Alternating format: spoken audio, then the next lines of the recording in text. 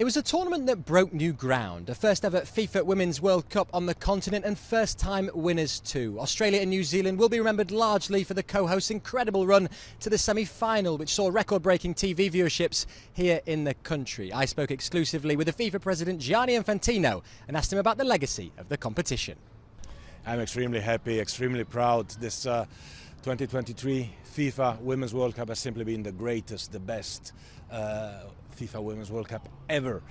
Great atmosphere, full stadiums, in the streets, everywhere. The people joyful, happy.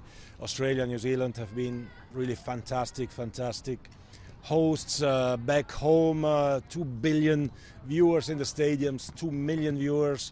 Many records were broken, surprises, results that we couldn't expect. 8 newcomers, a new world champion. I mean, what do you want more? Going forward, what would you say is the legacy of this competition? Well, I think this FIFA Women's World Cup has really had a transformational impact in society, definitely. Down under in Australia and New Zealand, that's what everyone here is telling me, but even globally, people are now viewing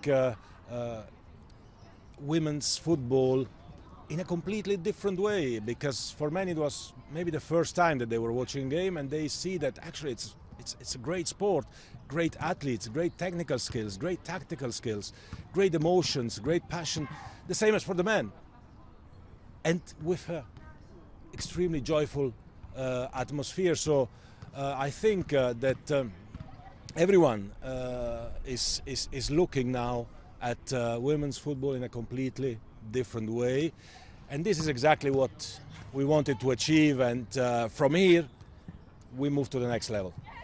And is that level, would you say now, in terms of the record-breaking figures that we've seen so far in this competition, do you think we'll ever, or do you envisage a time where as many eyes are on this competition in terms of the viewing numbers as on the men's World Cups of the past?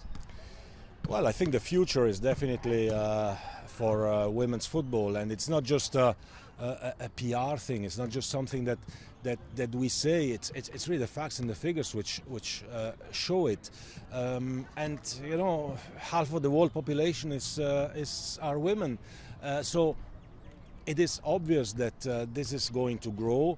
This is going to prosper, and you know, I mean, already now there are not many men's competitions which can compete with this FIFA Women's World Cup. So starting from there, you know, I think the path is all open for this to become as big as the men's World Cup. Really appreciate your time. Thank you very much. Thank you so much. Thanks, Gianni. Thank you. So the FIFA president is bullish about the future of women's football. Over here, it would seem that the tournament has transformed the mindset of the sport. The location of the next World Cup yet to be decided, but whoever the hosts are, there'll be an expectation that 2027 is even bigger than what we've seen here in both Australia and New Zealand. Sam Ashu for Euronews in Sydney.